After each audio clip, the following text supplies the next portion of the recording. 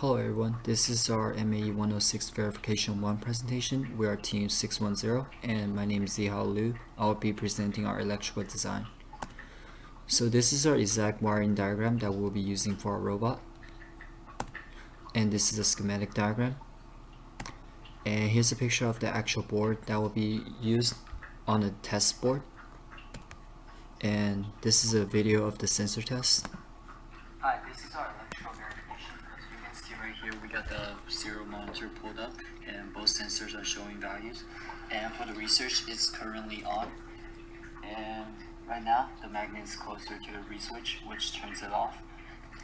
Also, when we rotate the board, it changes the value of the magnetometer. And this is a video of an actuation and power test. As we can see, servos turning, solenoids engaged.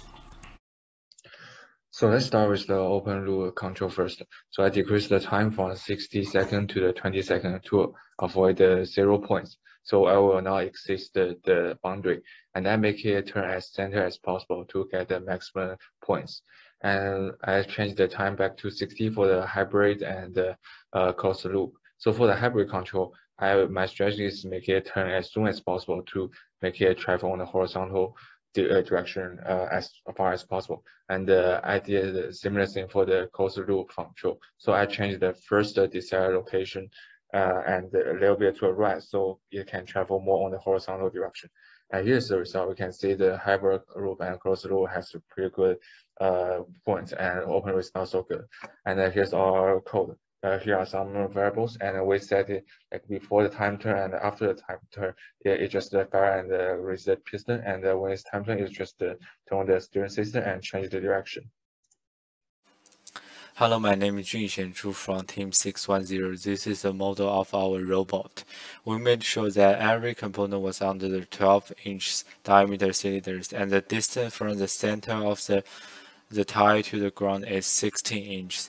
To prevent our robot from getting hit by other robots in the final competition, we tried to put every component at the bottom half of the robot to lower the center of the gravity, thus increasing its stability.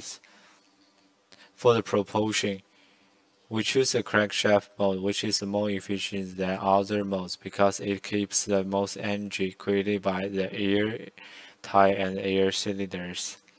For the steering, we choose a separate crank arm, which is stronger and has a better design flexibility.